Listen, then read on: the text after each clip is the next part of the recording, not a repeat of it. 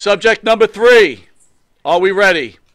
Hulk Hogan's daughter breaks silence on not attending wedding. Over the weekend, the veteran wrestler tied the knot for the third time. Brooke Hogan was nowhere to be found. However, amid the numerous speculations as why she wasn't there, the television personality is clearing the air about what truly happened. Hulk Hogan's daughter chose to create some distance with the family. Brooke took to Instagram to give an explanation. As many of you know, I value my privacy. Unfortunately, a lot of the media outlets are making assumptions as why I did not attend my father's third wedding. She began, instead of leaving it to speculation, I decided it's better to shut it all down here. The 35-year-old continued. As we all experience this with all our families, the dynamics of the family unit continuously change over the years. With that being said, my family has experienced a lot of change. I wish him well. Opening up, Jimmy Farrow, Brooke Hogan. Nope. Brooke Hogan. Okay, well, at least I heard the Brooke Hogan part because I actually know what's going on with this. As far as Brooke Hogan goes, it sounds like, and I really hate that we even get to hear about this crap because I don't even feel like I care or it's any of my business. But apparently, Hulk Hogan and Brooke are not so close. It's pretty obvious. You know, being a regular guy, just a regular old person with a regular old job and a regular old life, it's really hard to for me to sit here and try to figure out what exactly Brooke Hogan is so upset about. There's been a lot of change. Yeah, there's been a lot of change. Your father's Hulk Hogan. What do you think? He's going to be boring?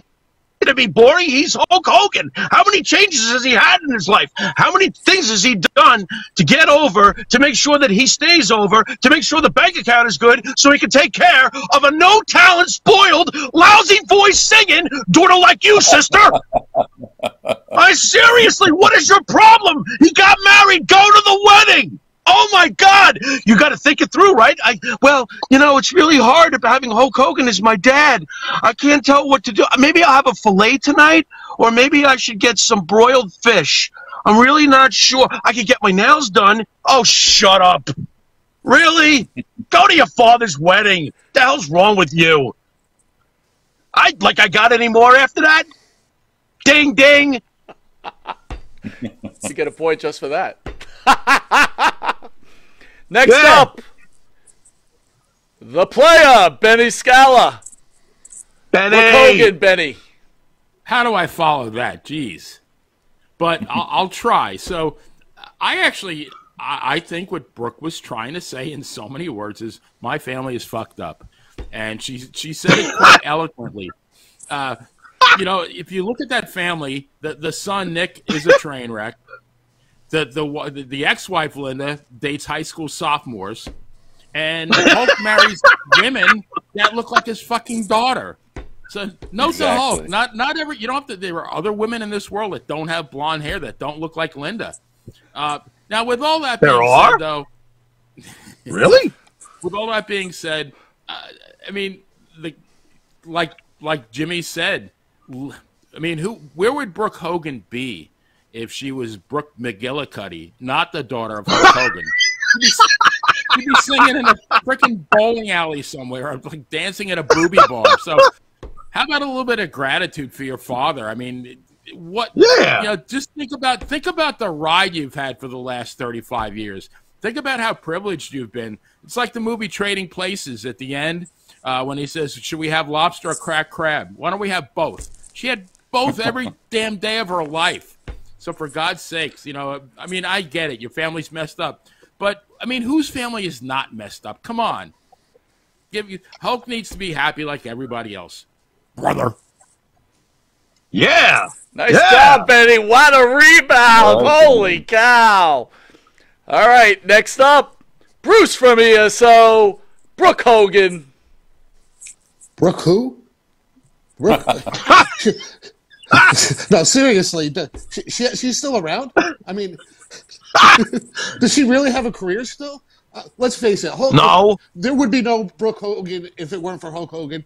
It's a Brooke Bolea. She's got no real talent. How many careers has Hulk Hogan helped this girl get into? Let's see. She was a singer. Then she was on Hogan Knows Best. Then she gets her own show that sucked.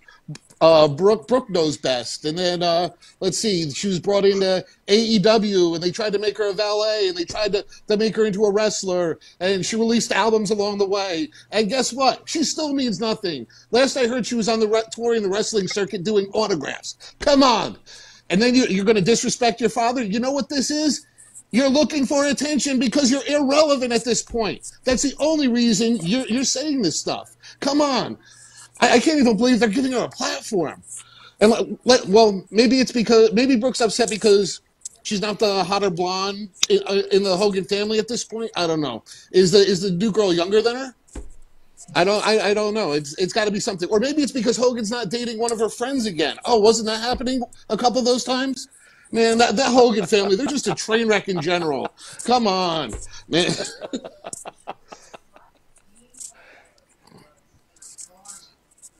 That's it. I had a 0. Oh, yeah, I had a 0. Bruce, you on a roll, brother. You on a roll. Man, some big bounce backs. Phil, you're in a hard spot right now. I think the new wife is 45. Phil, you're on the clock. You're on. All right. Well, as Gorilla Monsoon used to say, conspicuous by his absence. I think in the quest for attention, I mean, when you think about it, I think Brooke could get more attention from not attending the wedding than from actually attending. So I think this might be a little bit of a, of an attention-seeking kind of grab too, I guess it was a quiet ceremony on the island, just a few people present, Nick and a few others, and the bride's children too, and that's all well and good. Can't compare to Hogan's first wedding now in Japan, where Andre was there and Inoki was there, and it was just a big to-do and a big celebration. And sadly, those guys aren't with us anymore. But yeah, I think she's looking to be relevant, and I think this is their way of expressing it. And I agree. And I'll tell you, Playa, you stole my thunder about this odd look-alike situation, this Shakespearean dynamic, this Oedipal Electra complex thing going on there, where this Valley of the Dolls, the Stepford wife thing, they're all looking alike and everything. And I'm just I'm not surprised. We know so much about this guy in his life anyway. To me, he's still a hero. He's still a national treasure. And we build up our heroes and we tear them down, and then we just delve deep into the coffin, interviewing worms after they die. It's too much, man. Let them have some peace and some quiet, and let's not cast the attention. Great job, Phil. Great job. Unreal.